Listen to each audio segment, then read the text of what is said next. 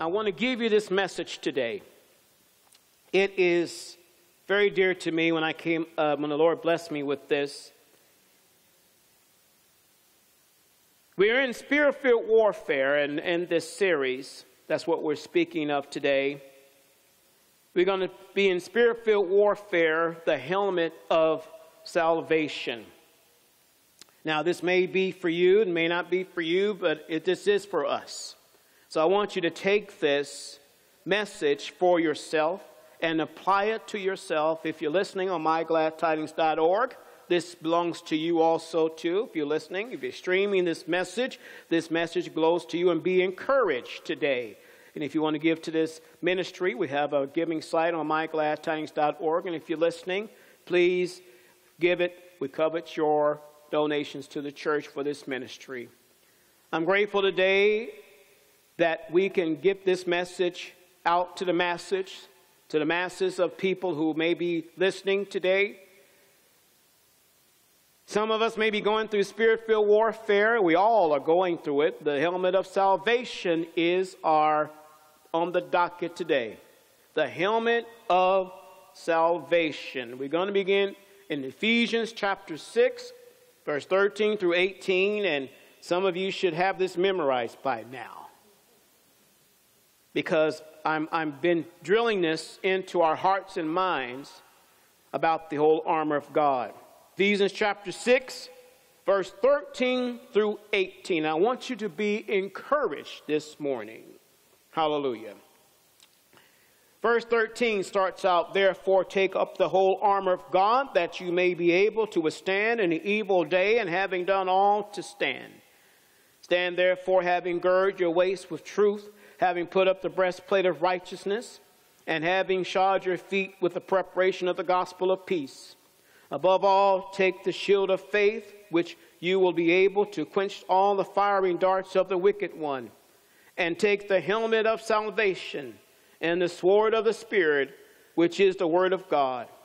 Praying always with all prayer and supplication in the Spirit, being watchful to this end, and with all perseverance and supplication for all the saints." Dear Jesus, we thank you this morning. You're kind, merciful, and wonderful, and I thank you for the service thus far. I pray that you encourage people all over this world, Lord Jesus, as we proclaim your gospel. And Father, that even though we're going through spiritual battles with the enemy, Lord, you're with us because you gave us the full armor of God. Lord, I don't preach in my own strength, but I preach in your strength, Father. I thank you, Lord, for your message today, and bless these lips of clay. And we give you praise and encourage every listener, every heart, mind, and soul in your sweet name. Amen. Once again, we turn our attention to the pieces that make up the whole armor of God. Verses 10 through 13 teaches us that the saints of God are engaged in a great spiritual conflict against a powerful, relentless enemy. Our enemy is identified in verse 11 as the devil, and the devil comes against the people of God with various wiles. He does everything in his power to destroy our faith and to draw our attention away from the Lord of glory. It's God's will that we stand against the attacks of the devil. It's God's will. Verses 11, 13, 14 says that. And when we stand, we hold a critical position against the attack of the enemy. This speaks of a soldier who refuses to yield even an inch of ground to an attacking enemy or foe. It is the image of a soldier on the defensive, protecting the ground that has already been taken from the enemy. And it is what God meant, what he said, neither give place to the devil. That's Ephesians. God has given his people some very precious ground. We have the truth of who he is and how he loves us. We have his spirit. We have his word, the word of truth. We have this church. We have his blessings. We have his salvation. We have his grace. We have his compassion toward us. And we have much more besides all of this. Our enemy, the devil, does not want us to have anything that we have been given by God. So here's what he does. He does everything in his power to take away those blessings from us. Of course, there are some things the devil can't take away. So as I told you last time, he does everything in his power to take out and eliminate the influence of those things in our lives. He will squash and abolish the blessings of God that he cannot steal. If we're going to stand and hold the precious ground we have been given, then we must put on the whole armor of God. We have already examined the belt of truth, the breastplate of righteousness, the footwear of peace, and the shield of faith. Now, please forgive me for a little repetition as I briefly mention those pieces of armor they represent. We talked about the belt of truth. Speaks of a life that is built upon the faithfulness to the Word of God, and to the God of the Word.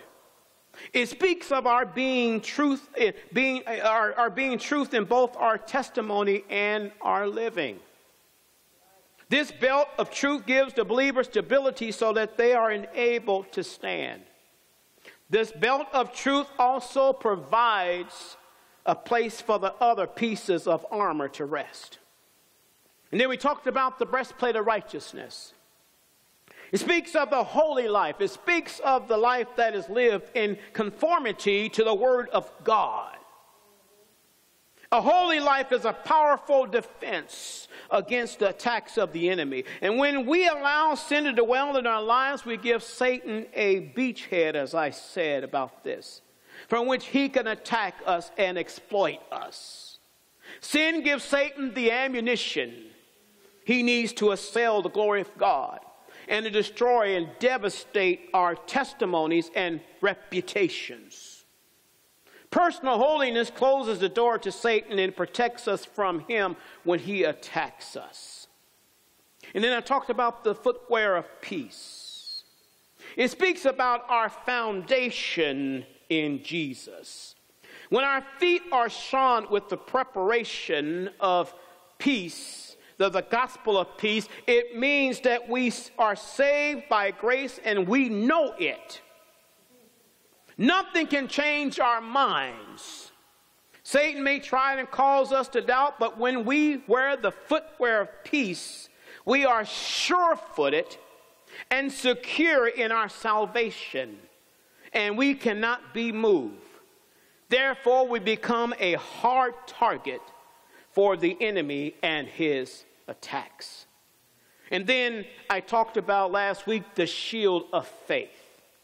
It speaks about our daily faith in God that causes us to trust him in all seasons of life. When times are good, the just shall live by faith. When times are bad, the just shall live by faith. Even when the fiery darts of the devil are raining down all around us, the shield of faith protects us and allows us to stay in the fight for the glory of God. The shield of faith allows us to stand, and having done all, to stand. And when we live behind the shield of faith, we become an impossible target for the devil to hit. Praise God. So the piece of armor that has our attention today is the helmet of salvation. The helmet of salvation. And the Bible says to take the helmet of salvation. And in the days when men wore armor into battle, they referred to their helmet as a bonnet. Let's examine this piece of armor and consider what importance it has in our daily lives. Let me read verse 17 of Ephesians chapter 6. And it says, take the helmet of salvation and the sword of the Spirit, which is the word of God, the helmet of salvation. Now let me tell you about this helmet. The helmet worn by the ancient soldier was in utmost importance. The helmet was either made of thick leather covered by plates of metal, or it was made of solid metal that was beaten into shape of the human head. Most ancient helmets had metal extensions that covered the cheeks also. These extensions were designed to protect the face. Now, the purpose of the helmet is obvious. It was designed to protect the head. In ancient times, many armies employed cavalry. These soldiers were mounted on horseback, and most carried a sword called a broadsword. It was different from the short sword mentioned in verse 17. See, the broadsword was a sword. It was a two-handed sword that was usually between 3 and 4 feet in length and have a double-edged blade. It was a big, heavy sword. You couldn't just do it with one arm. Now, I know there's some that were strong that probably could, but most you had to hold this sword with 2 hands because it was double-edged and it was thick. The sword was swung by mounted soldiers in an effort to either split the skulls of the enemy or to decapitate them, to take their heads off. The helmet helped us to deflect the blow of the broadsword, and therefore protected the foot soldier from injury. Our text today says that the spiritual helmet we are to wear in our spiritual battle is the helmet of salvation.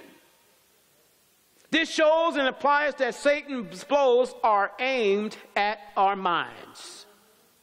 Let me say that again. This shows and implies that Satan's blows are aimed at our minds. He is determined on destroying our sense of security and our assurance in Jesus Christ. If the devil can strike a blow against us that causes us to become discouraged and filled with doubt, he will have little trouble putting us aside and taking us out of the battle. See, like the ancient broadsword, the sword handled and used by our enemy, the devil, is a two-edged sword. One of these edges is discouragement, which I'll talk about, and the other is doubt. Let's look at the helmet of salvation and learn how these pieces of armor can protect us from discouragement and doubt.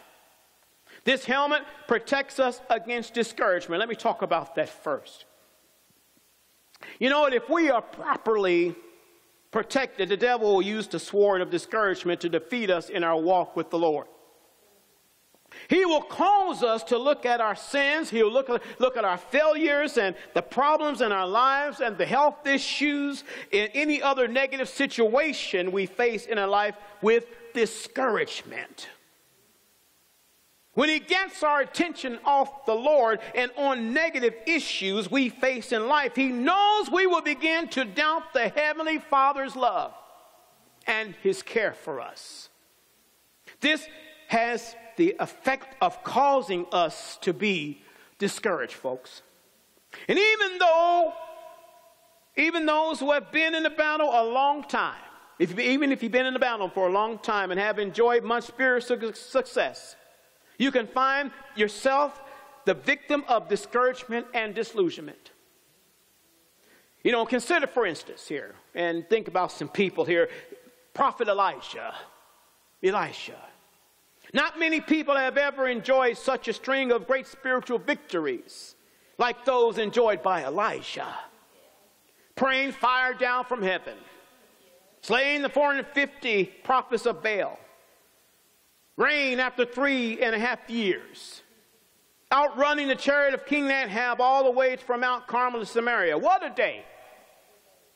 Then the next day there came a word from Queen Jezebel. She was so angry at Elijah, and she said, "So may the gods do to me and more also, if you do not make your life as a life of one of them by this time tomorrow." That's in 1 Kings 19:2. So Elijah hears this and runs for his life. He travels to Beersheba and throws himself under a shrub and prays to die because of some little scrawny little woman who gives a threat. 1 Kings 19:4 says, but he himself went a day's journey into the wilderness and came and sat down under a broom tree, and he prayed that he might die and said, it is enough. Now, Lord, take my life, for I am no better than my fathers. He was so discouraged that he was ready to quit on God. We got some people who are ready to quit on God. He was ready to resign from his office as a prophet and go out into eternity. God showed up in that wilderness and rebuked the prophet, and here's what God asked him. He said in 1 Kings 19:9, he says, and there he went into the cave and spent the night in that place. And behold, the word of the Lord came to him, and he said to him, what are you doing here, Elijah? Elijah's reply indicated that state in his heart, the state of his heart. 1 Kings 19:10 it says, so he said, I've been very zealous for the Lord God of hosts. For the children of Israel have forsaken your word, your covenant, torn down your altars, and killed your prophets with the sword. And I am alone left here, and they seek to take my life. Poor Elijah. But but God assures Elijah in a still small voice. He says in 1 Kings 19:18, he says, yet I have reserved 7,000 in Israel, all whose knees have not bowed to Baal, and every mouth that has not kissed him. See here, Elijah learned that the truth, that the spiritual victory does not insulate us against discouragement. Someone has said this, and I remember this from a great preacher. He says, Satan has many tools, but that discouragement is the handle that fits them all. There's much truth to that. You may have been saved for years, but if the devil can get you discouraged in your walk with the Lord, he can get you out of the battle. If he can get you focused on your problems, on your failures in life and your shortcomings of others, or on the negative thing at all, he can overwhelm your defenses, I want you to know this, and cause you to doubt the Lord's goodness. You know what? We don't think about it this way, but it's true. Thank you, Jesus. When we allow problems, pain, and people in other situations to make us discouraged to the point where we quit on God, the devil has won the battle. For a period of time, he has caused us to doubt the goodness of the grace of God. And regardless of the reason we name, when we allow Satan to discourage to the point where we stop serving the Lord, we are at that moment looking at God in the face, thank you, Jesus, and telling him, I don't believe you are bigger than this.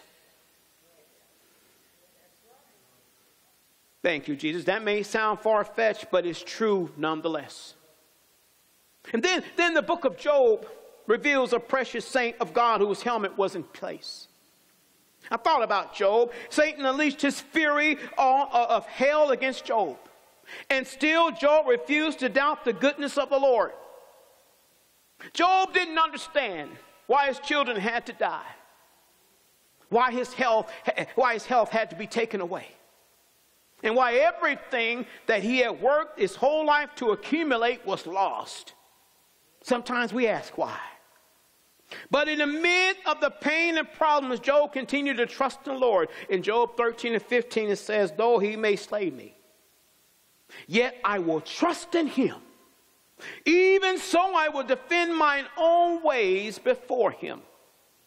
See, Job's helmet, I love this, thank you, Lord, deflected every blow of the enemy and protected his fragile spirit from injury. Another man who wore the helmet of salvation to great benefit was the prophet Jeremiah. When the Lord called Jeremiah, the Lord told him that he would be rejected, persecuted, and attacked. And Jeremiah was persecuted and attacked every day of his life. But yet Jeremiah said this in Jeremiah 15 and 16. He says, your words were found and I ate them. And your word was with me in the joy and rejoicing of my heart. For I am called by your name, O Lord God of hosts. So be sure that the helmet of salvation is in place. And refuse to allow Satan to focus on your attention on the events of life or by the actions of people. If he can get your eyes off the Lord and on the difficulties of life, you will be easy prey for the slashing broadsword of the enemy. You know what? It's not hard to be discouraged, especially when everything seems to be going against you. It's easy to be discouraged when the answers of your prayers are delayed. It's easy to be discouraged when your preaching and teaching and witnessing seem to be ineffective.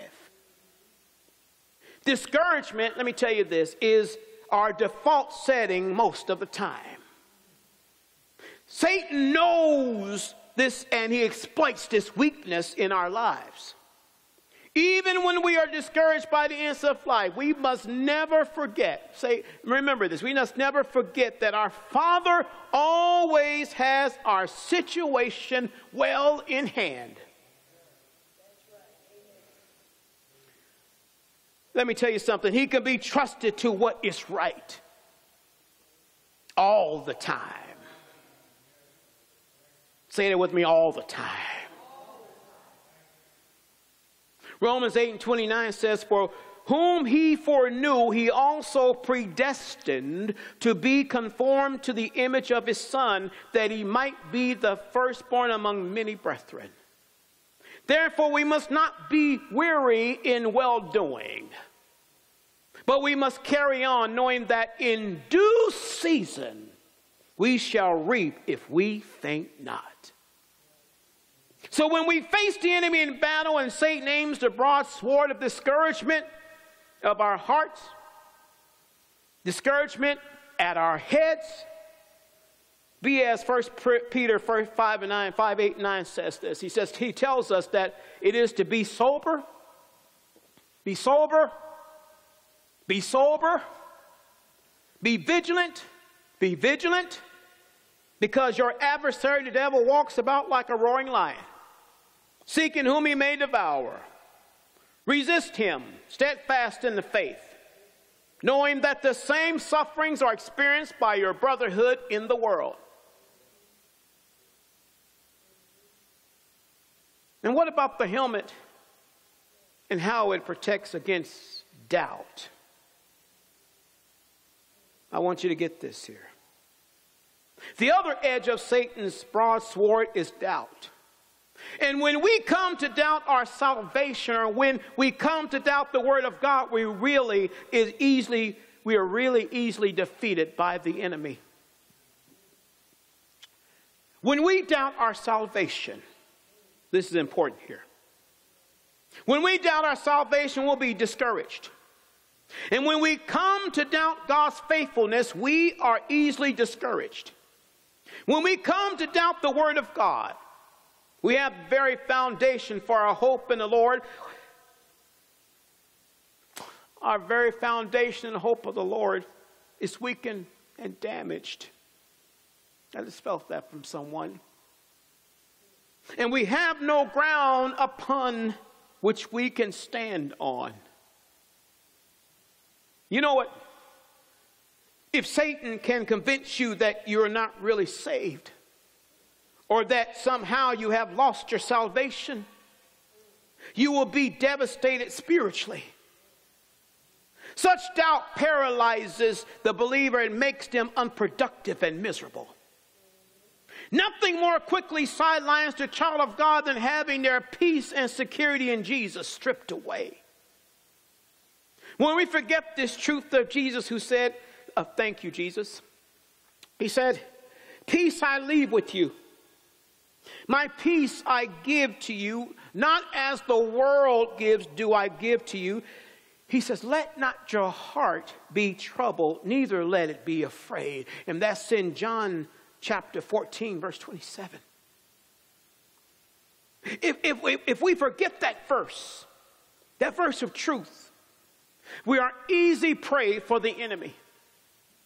Satan has an easy time defeating a believer who has lost the assurance of salvation in Jesus Christ. In this house, who knows that you're saved? Who knows it today? And you're assured of it. If Satan has been beating you with the sword, let me remind you that if you're in Jesus, you are secure in Jesus. Here's some word of God that will encourage you. Get ready. John 6:37 through 40 says, all that the Father gives me will come to me. And the one who comes to me I will no means cast out. For I have come down from heaven not to do my own will, but the will of him who sent me. This is the will of the Father who sent me, that of all he has given me I should lose nothing, but shall raise it up at the last day. And this is the will of him who sent me, that everyone who sees the Son and believes in him may have everlasting life, and will raise him up the last day. I'm part of that. How about you? John 10:28 through 29 says, and I give them eternal life, and they shall never perish, neither shall anyone snatch them out of my hand. My Father who has given them to me is greater than all, and no one is able to snatch them out of my Father's hand. I'm part of that. How about you? Romans 8:38 and 39 says, for I am persuaded that neither death, nor life, nor angels, nor principalities, nor powers, nor things present, nor things to come, nor height, nor depth, nor any other created thing shall be able to separate us from the love of God, which is in Christ Jesus our Lord. Who's part of that today? Philippians 1:6 says, being confident of this very thing, that he who has begun a good work in you will complete it until the day of Jesus Christ. I'm part of that. 1 Peter 1:3 through 5 says, blessed be the God and Father of our Lord Jesus Christ, who according to his abundant mercy has begotten us again to a living hope through the resurrection of Jesus Christ from the dead, to an inheritance incorruptible and undefiled, and that does not fade away, reserved in heaven for you, who are kept by the power of God through faith for salvation, ready to be revealed in the last time. I'm part of that. How about you? See, when Paul takes the helmet of salvation, when he talks about this, he's not referring to being saved. He is, after all, speaking to people who are already saved. What he means here is that we are to stand in the full assurance of salvation that we possess in the Lord. You know, we are to hold on to that truth. The truth that if we're saved, the Lord has redeemed us and he has promised everlasting life to us. You know what? That knowledge, let me tell you something. That knowledge will allow us to deflect or to ward off the broad sword of doubt when the devil tries to attack us in the area of our salvation. See, when Satan comes against you, and he will, stand your ground in the Lord, knowing that you belong to the Lord Jesus Christ. Hallelujah. You know what? Because he bought you with his precious blood. He lets us know that we are his. And he will not abandon us. And he will give us grace sufficient for the attacks that come against us. And he will keep us through the battles of life, and he will deliver you safely home to glory when this life is over. 2 Timothy 1:12 says, for this reason I also suffer these things. Nevertheless, I am not ashamed, for I know whom I believed. And I'm persuaded that he is able to keep what I have committed to him until that day. Hallelujah. And here's the key. Here's the key. Be sure you are saved. Be sure you're saved. If you're watching, be sure that you're saved. And this is for all who are watching, listening to this sermon today, whether you're in the house or listening. Be sure you have more than just a church membership or some vague religious experience. Be sure that you're trusting nothing but Jesus for salvation. Be sure that you're resting in the finished work of the Lord Jesus Christ. Be sure you are born again. Be sure you believe in the gospel of Jesus, the good news. 2 Corinthians 13:5 says, examine yourselves as to whether you are in the faith. Test yourselves. Do you not know yourselves that Jesus Christ is in you? Unless indeed you are disqualified. 2 Peter 1:10 says, therefore, brethren, be even more diligent to make your call and election sure. For if you do these things, you will never stumble. And if you're listening today, the implication here is simple. Don't take the helmet. Well, let me put it this way. Let me just say it like this. I want you to understand. Don't take what you think you have for granted. Don't just assume that you are saved because you have checked off a box or two on the Pentecostal salvation checklist.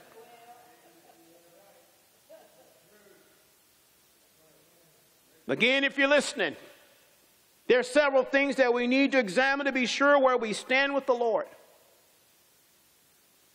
Look at your life and see how you're living. Look at your priorities. Look at what you love, what you do, and what you live for. Look at what you're trusting in for salvation. Look back and carefully examine your salvation experience. What happened in the moment that you're trusting as the moment when you were saved? Was there an awareness of your lost and the sinful condition before the Lord? In other words, was there conviction of sin? Were you compelled to come back to Jesus alone for salvation?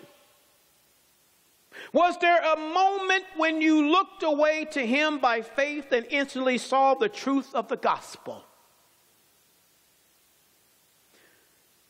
Was there a change in your life?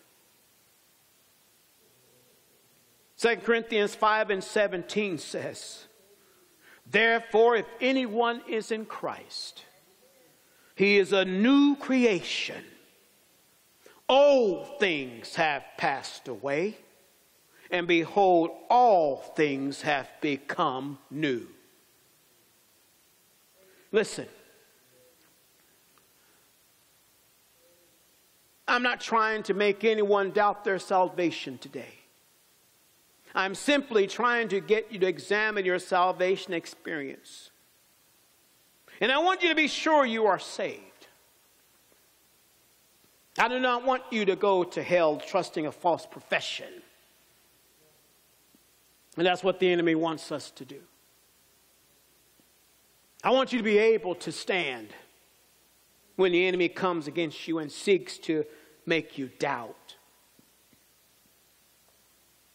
I fear that sometimes we blame our doubts on the devil, when all the time it is the Lord who is trying to show us that we need to be born again.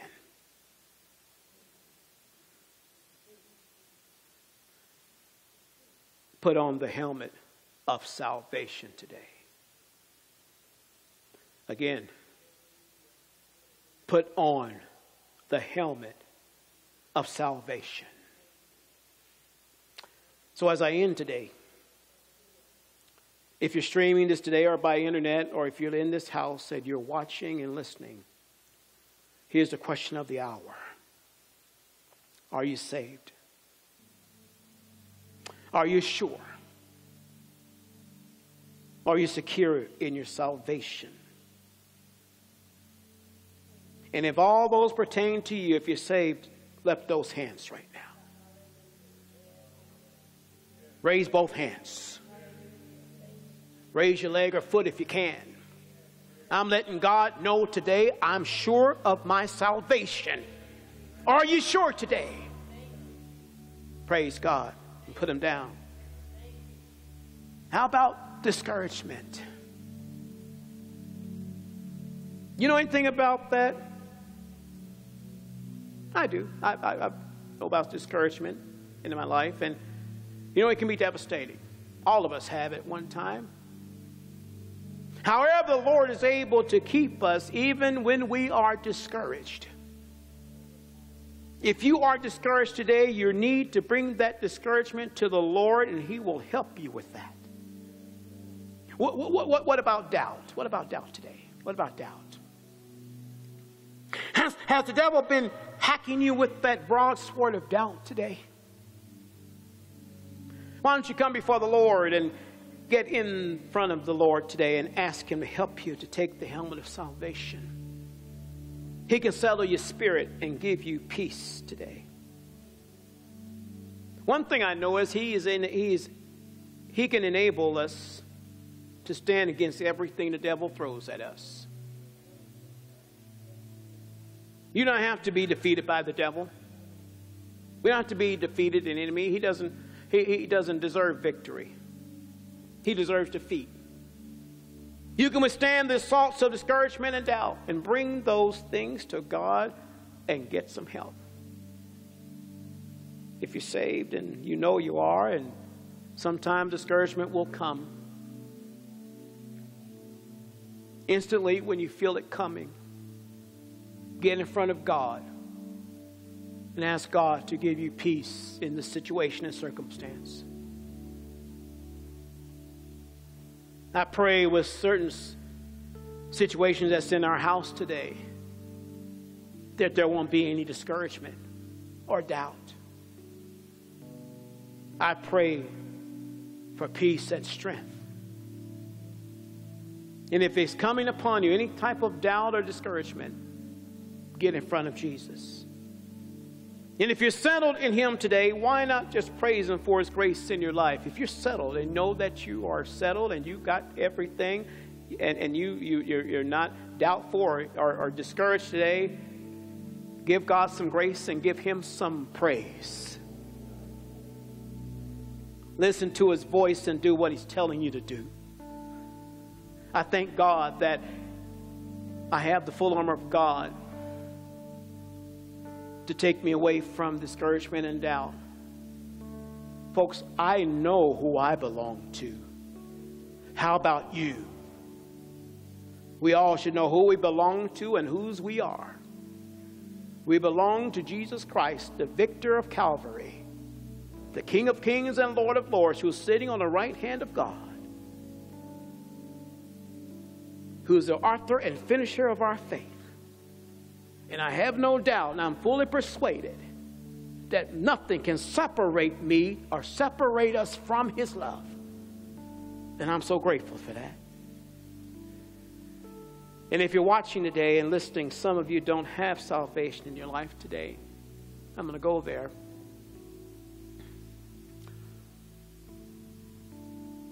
Some of you watching me, and they need Jesus to come into your life and do an overhaul in your heart today. You mechanics and in the house and people know engines know what an overhaul is.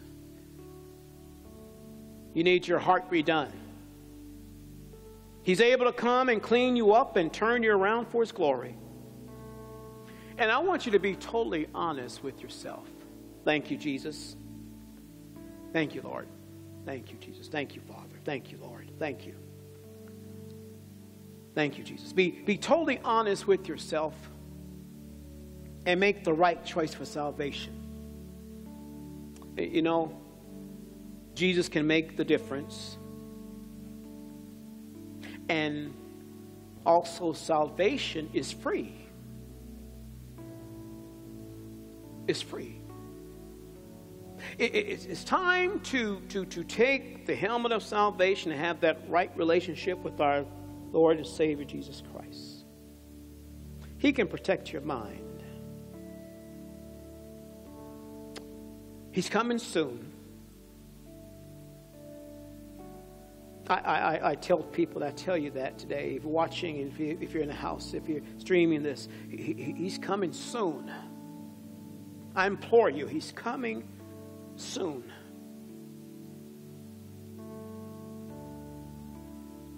Can you say that you are totally ready if you die today or if he comes back in the next hour? Can you say that you are ready? If you look deep down in your heart and be honest with yourself. Examine your heart today. And ask the Lord to come into your heart, mind, and soul and be sure of your salvation.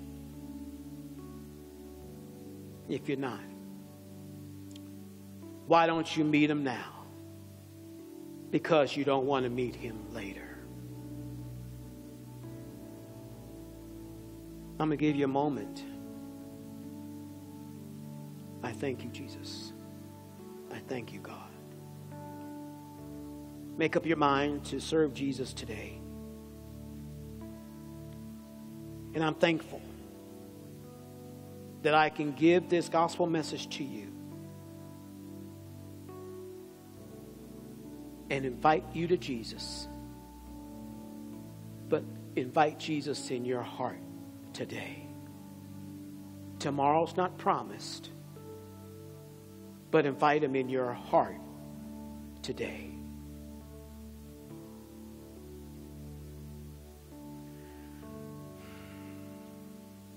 You may be thinking about taking your life today.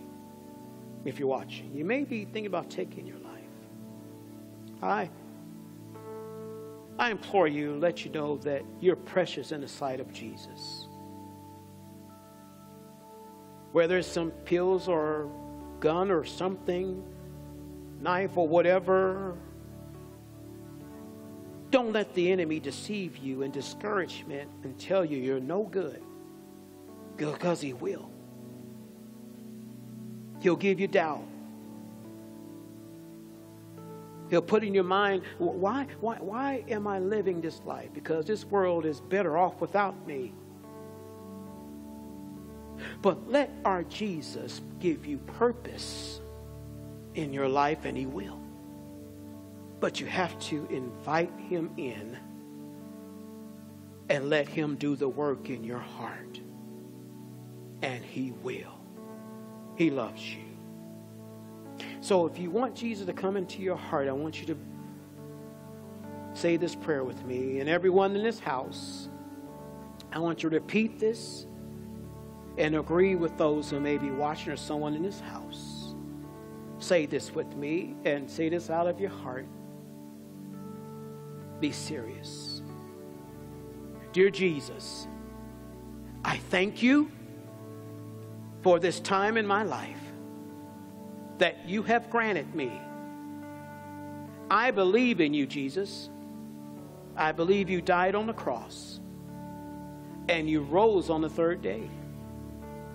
I thank you, Father, for letting me say yes to you, yes to your will, and yes to your way. I give you my life. I give you my heart. I give you my soul. Come into my heart, Lord. I invite you in. Give my life purpose and meaning. I want to be saved.